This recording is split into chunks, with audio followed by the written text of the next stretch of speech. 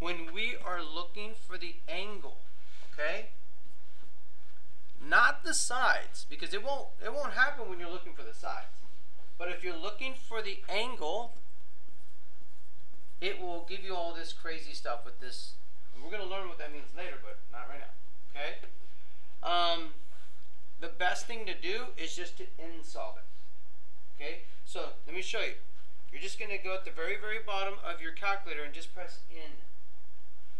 Then go up, highlight what you did, press enter, because now you've done nSolve.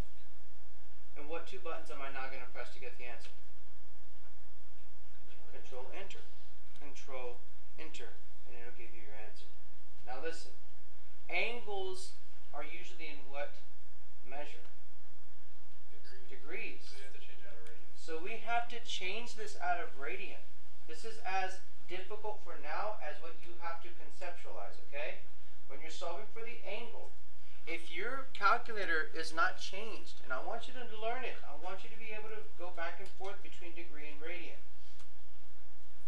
If you're going backwards to get the angle, you're going to have to do this step. Okay, here we go. I'm going to show you, and you can look at this video later if you need to.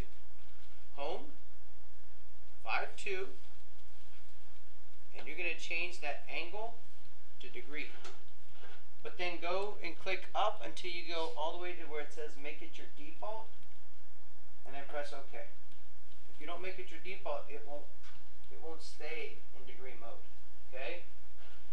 And if I wanted to change it back, you just press 5-2 and then change it back to radian. You know what I'm saying? Because you're going to have to do this throughout this semester, going back and forth. Let's press 4 to go back to our current document.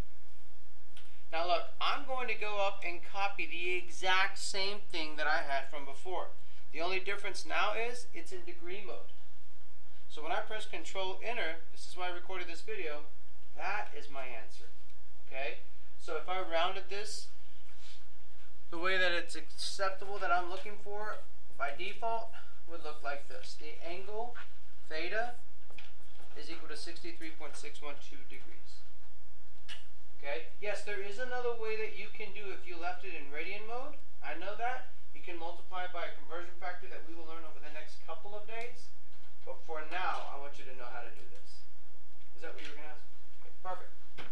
All right. I'll put that on.